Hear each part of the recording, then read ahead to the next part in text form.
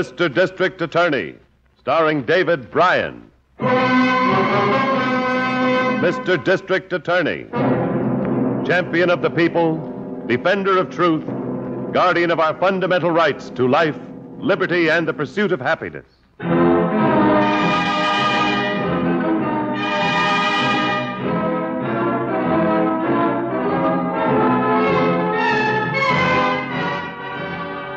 And it shall be my duty as district attorney not only to prosecute to the limit of the law all persons accused of crimes perpetrated within this county, but to defend with equal vigor the rights and privileges of all its citizens.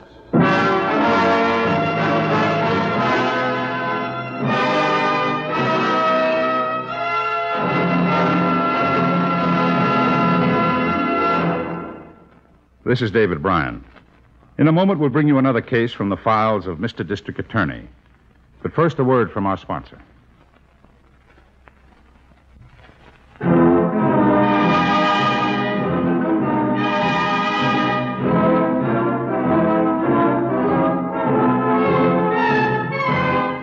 And now, here is our star, David Bryan, as Paul Garrett, Mr. District Attorney.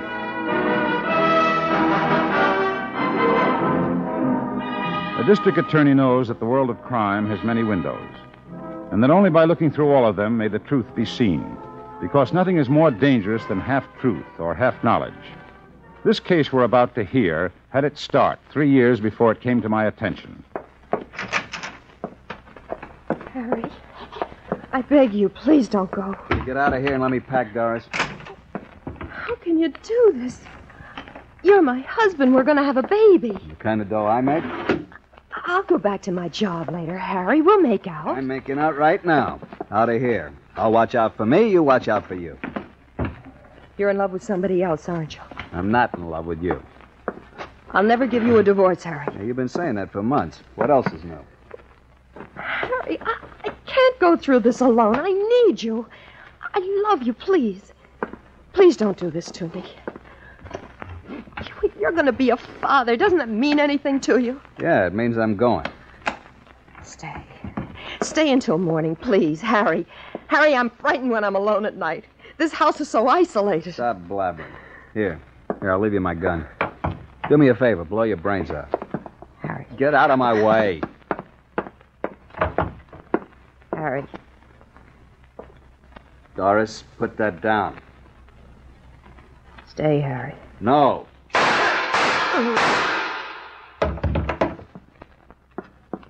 Harry. What have I done? Harry! Harry! Get out of here. Get out of here before the police find out. I'll call the doctor. No, that's no good. It's my fault, Doris. Go on. Far away. Change your name. Harry. I was no good. Go for the baby's sake. Harry. Harry.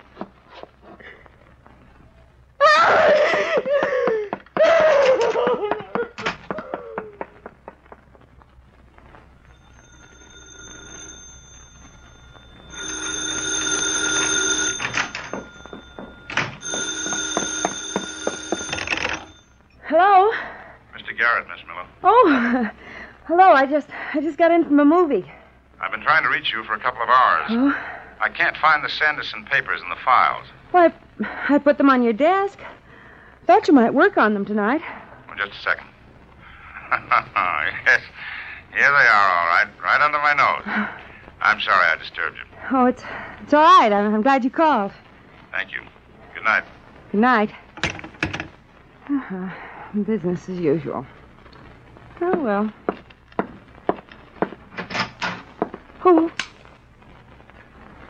Who's in there? Don't be frightened, Edith. I waited for a couple of hours. Then your landlady let me in. You seem to know me. Do I know you? Doris Griffin. I mean Doris Lloyd, before I was married. We went to high school together. Yes. Last I heard of you, you were modeling. Yes. And then I married Harry Griffin. Dear, you'd better sit down. Now, what's the matter? Why did you come to see me? You work for Mr. Garrett, the district attorney. Yes. Well, I have to go to him. I'm afraid to go alone. Have you done something? I killed my husband. Oh, I see. When did this happen? 3 years ago. Our baby was coming. He was going to leave me. Where's the baby now? I gave him out for adoption in Baltimore last week. That's where I ran to after I shot Harry. I want to face it and get it over with. I want you to take me to Mr. Garrett. Well, he's at the office working tonight. I'll go in and talk to him, but you're in no condition to go anyplace tonight. You try to sleep and I'll be back.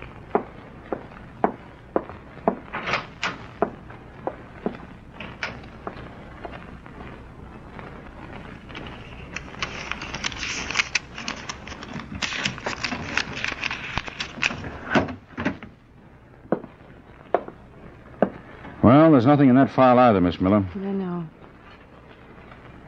Perhaps the old files in the storeroom? 3 years and unsolved? No, it should be right here. I should remember it for that matter, and I don't. You sure it happened in this county? She said right here in the city. Well, Harrington will be up from the record bureau in a minute. They'll be certain to have it there. I may have misfiled it. Oh, you don't usually. Looks like I did this time. Chief? Well, you just saved us a job, Harrington. What have you got? Sore eyes from looking. No record? Chief, there hasn't been anybody named Griffin murdered in this county since 1892. There's no report of any such murder in the files, and we have no wanted sheet out on any Doris Griffin. But that's impossible, Harrington. Nothing is impossible, Miss Miller. You've been here long enough to know that. We get a dozen confessions a month to crimes that never happened, or from people who didn't commit crimes that did happen. He's right, Miss Miller. Your old schoolmate seems to have all the symptoms of a psychopath. She wasn't lying to me, Mr. Garrett. People who are mentally sick sometimes believe that they've done something they haven't. Miss Miller, I'd like to arrest a murderer. It's my job. But we can't arrest anybody for a murder that hasn't happened. Unless, of course, your friend's story isn't complete. She probably never had a husband or a baby. Or if she did have a husband and shot him as she says, it wasn't a case of hysteria or temporary insanity. What makes you say that? The simple fact that no body was found, which would indicate she didn't just run. She hid the body or stripped it of its identity first. Oh, yes. It would have to be that way, wouldn't it? You better get on this again, Harrington. Well, what do you want this time, Chief? Marriage License Bureau. Make sure there's a record of a Doris Lloyd marrying a Harry Griffin. Mm-hmm. Then if you're sure there was a Harry Griffin, check our records and the records of the surrounding counties for all unidentified bodies found during the probable period of the murder. You gonna wait here for it? No, dig up what you can and bring it to Miss Miller's apartment. We'll be there. Come along, Miss Miller. Yes, sir.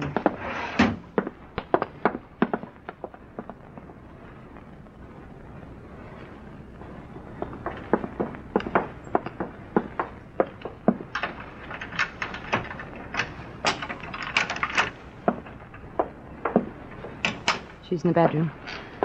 In the state you say she was in, if she's asleep, we'd better let her rest for a while. I'll look. Yeah, she's asleep all right. No, she isn't. Where's the light switch? I'll get it.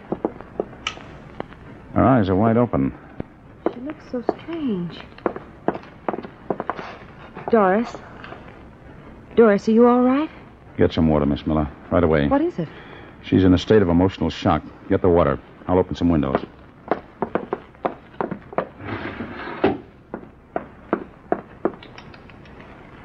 Mrs. Griffin. Mrs. Griffin, try to talk. Hurry, Miss Miller. I'm coming. Here's the water. Smelling salts, too. Good. Here, open your mouth, Mrs. Griffin. Try to drink some of this. She won't touch it. Try the salts. She's in bad shape. We'd better have her taken to the hospital. Where's your phone? On the dressing table. Smell this, Doris. Come on, breathe deeply. Operator, get me to the general hospital. No, don't push it away. It'll help you. Hello. This is Paul Garrett, the district attorney. Do it. Ambulance emergency. I don't try to 1249 get Hooper. up. Apartment 4D. Harry! Harry! Is he calling an ambulance for Harry? Yes, now just lie back and rest until it comes. Everything's going to be all right. Is that her purse on the chair or yours? It's hers. We'd better take the liberty of looking into it. The papers are probably in the billfold. Driver's license, Baltimore, Maryland. That's where she went when she ran away. Name on it is Doris Lloyd, though. Same on her Social Security card. That was her maiden name. Might be her only name. She might have resumed it after the murder. What are those? Newspaper clippings, the one ads. Help wanted and rooms to rent. Apparently she didn't come to you as soon as she arrived in town. How do you know? Papers dated last week. A couple of ads circled in pencil. Help wanted. Dress manufacturers. She used to be a model. And that whole section is circled. How about the rentals? Just one. Single room. $14 a week. 6611 West Homedale Avenue. She might have been living there. We'll have to check it. And that'll be Harrington. You stay with her. I'll get it.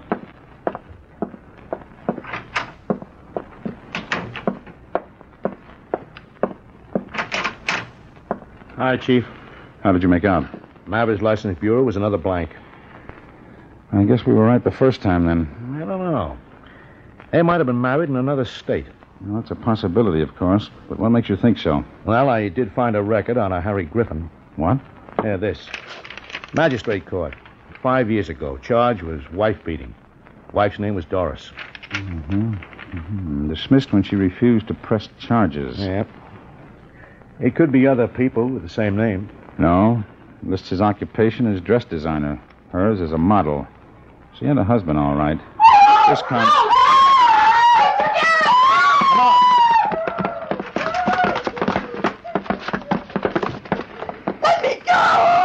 Hold on, Miss Miller. Grab her, Harrington. Chief, I have to... Go ahead. I didn't want to hit her. That was the only way. Carry her into the living room. Okay. You all right, Miss Miller? She scratched me a little, that's all. Thought I had her calmed down.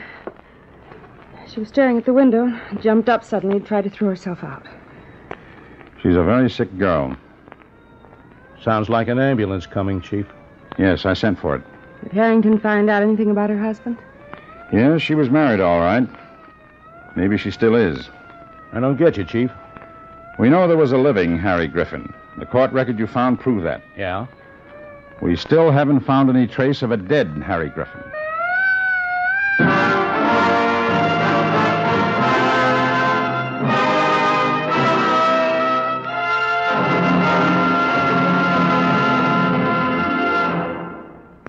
This is David Bryan. Before we continue with Mr. District Attorney in the case of the missing corpse, here's an important message I'd like you to hear.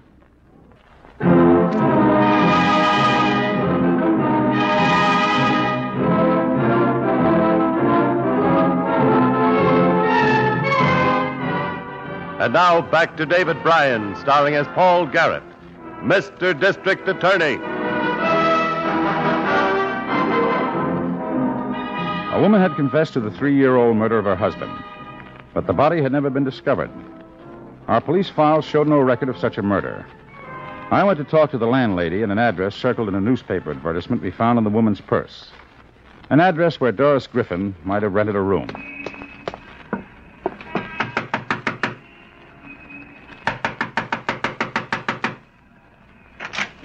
Yeah, stop your knocking. I'm sorry. Your doorbell seems to be out of order. Rooms are $14 a week and no cooking. Well, I'm not looking for a room. I'm looking for information. Do you have a tenant named Doris Griffin? No. How about Doris Lloyd? No, that one.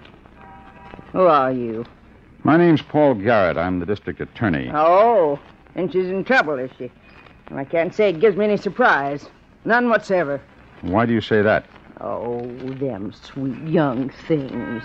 They're all the same. I only lived here a week, but the men... Oh, the men, how they telephoned her. Do you mean men or a man? Well, I don't know for sure. I didn't think you did. The phone is right there in the hall. You must have answered it. Well, I did, mostly. Maybe it was one man. Had a funny voice, kind of hoarse it was, like he had a cold. Did he ever leave his name? No, never said. Just ask for Doris Lloyd.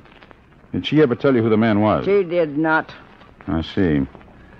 Did the man ever come here? Nope, she never had a visitor in the week she was here. Did the phone call start the day she came? No, she went job hunting that day. Started the day after. Oh, that'd be last Thursday. After they started, she didn't go looking for work. She just stayed in her room and cried. I see. Thank you. You'll see her rent's due again. I'll be holding her bag. I'm sure you will.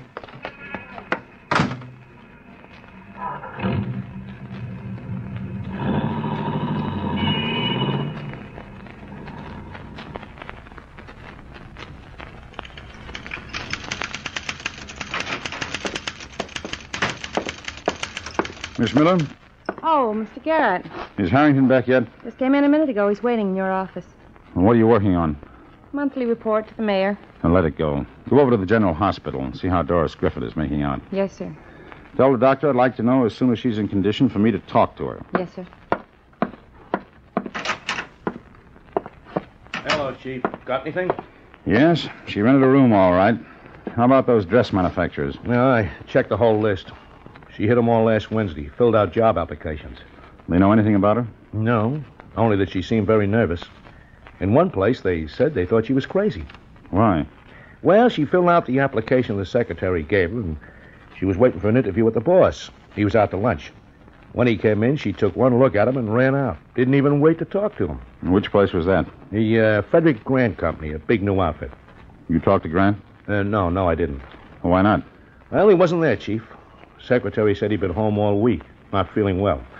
As a matter of fact, he went right home after this thing happened with the Griffin girl. You get Grant's home address? It's a big place in the Ferndale Estates district. Too swanky for house numbers. I'll find it. I'm going out there. You meet Miss Miller at General Hospital and wait for me.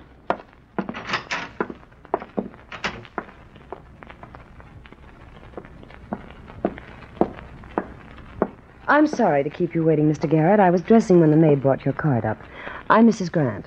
I guess the maid misunderstood me. It was your husband I wanted to see. Oh, well, he hasn't been feeling well. The staff has orders he isn't to be disturbed. Perhaps I can help you. Well, possibly. Oh, won't you sit down? Thank you. You have a lovely home. Thank you. Just what is it you came here about? I wanted to get some information about a Mrs. Griffin. Mrs. Harry Griffin. That name mean anything to you? Well, I can't say that it does. Have you ever heard your husband mention her? No. Should he have? Perhaps. Perhaps not. If I could ask him directly. Are you in here, Elizabeth? Oh, yes, dear. For the last time, haven't I told you... Oh, I didn't realize you had company. Mr. Garrett, this is my husband, Mr. Grant. Mr. Grant? Well, Elizabeth, I want to talk to you as soon as you're free. I'll be in the study. Oh, I can step outside for a moment if you'd like. That won't be necessary, Mr. Garrett. What's the matter now, Fred? I thought you were leaving for Acapulco tonight. Now Johnson tells me you've unpacked. That's right. Why? Because I don't want to go. Mr. Garrett, perhaps you'd better excuse us after all.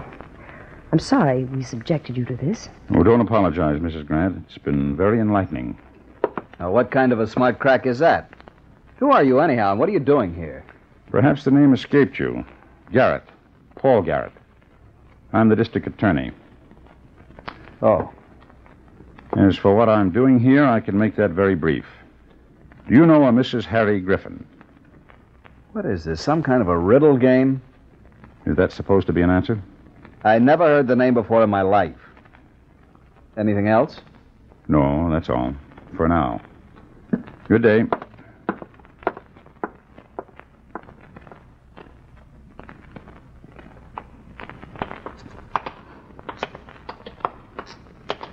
The doc said it's okay to see her, Chief, but isn't going to do any good. Why not? She's under heavy sedation. Miss Miller's sitting with her, but she doesn't even recognize her. Oh, it's the next room.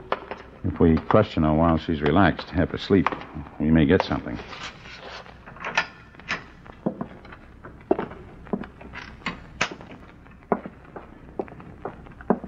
Hello, Miss Miller. Hello. We've got to try to question her. She's barely conscious. It may help.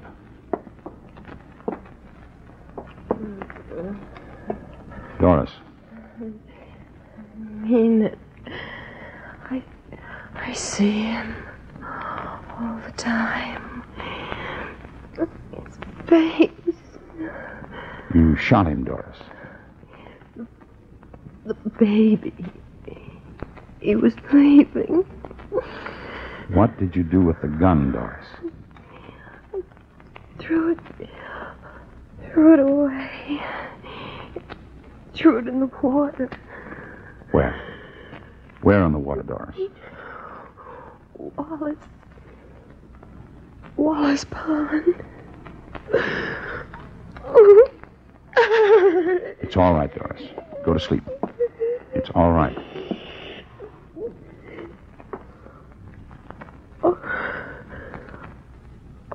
All right. Take care of her, Miss Muller. Yes, sir. Come on, Harrington.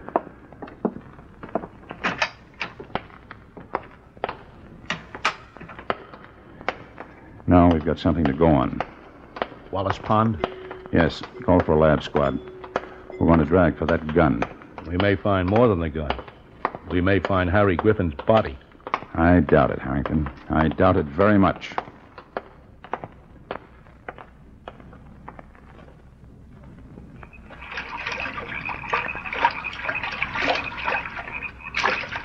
I told you to cover that end systematically. Your bare feet will find anything on the bottom. Those hooks are only stirring up mud. Frankie. A lot of junk down here, Chief. I should have been born with fingers on my feet instead of toes. Feel something? Yeah. Metallic. Solid. Right under my foot. Yep. I got it. Caked with mud, but it's a gun, all right. Bring it out. All right, men. We've got it. Revolver. Small caliber. Only a .22. Open the chamber. See if it's been fired. Rusted. 3 chambers empty. Hey. What is it? Let me empty this cylinder. Look. The 3 shells aren't fired. Those are blank cartridges. Oh, sure they are. This is the wrong gun. No, Harrington. I don't think so. Now I'm convinced that I know where to find Harry Griffith's body. Where? In a very luxurious home belonging to Mrs. Frederick Grant. Or maybe at the airport, waiting for a place to Acapulco. Let's go. Hey, my shoes. Put them on in the car. Oh, ouch. Oh.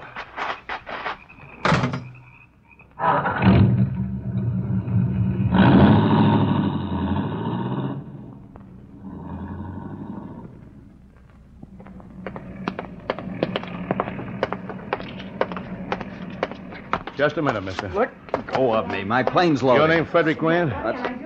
No, it isn't. Well, let's go over there to the baggage room until we find out what it really is, huh? Let go. I said the baggage room, mister. You're breaking my arm. Not if you stop twisting, just walk. In. Hello, Mr. Grant. I'll have you broken for this. Making me miss a plane. I've got the money and the influence to do it, too. You mean your wife has, don't you? Your present wife. I don't know what you're talking about. Maybe you'll understand better if I call you by your right name. Harry Griffin. You're crazy. That's not my name.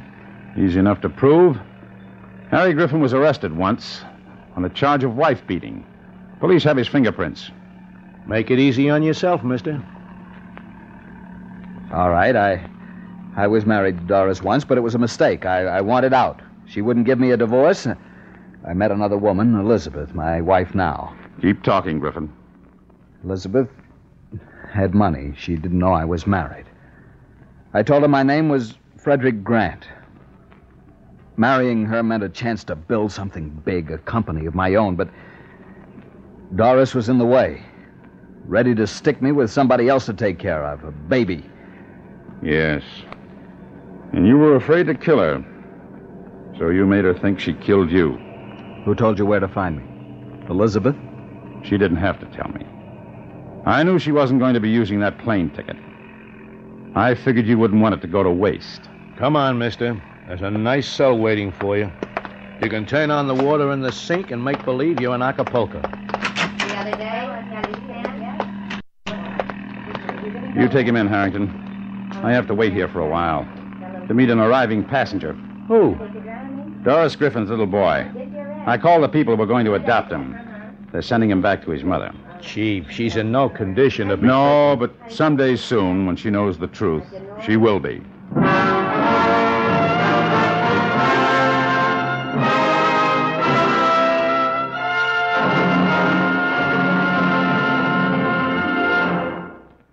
This is David Bryan. I hope you enjoyed this case from the files of Mr. District Attorney. I'll be back in just a moment after this message from our sponsor.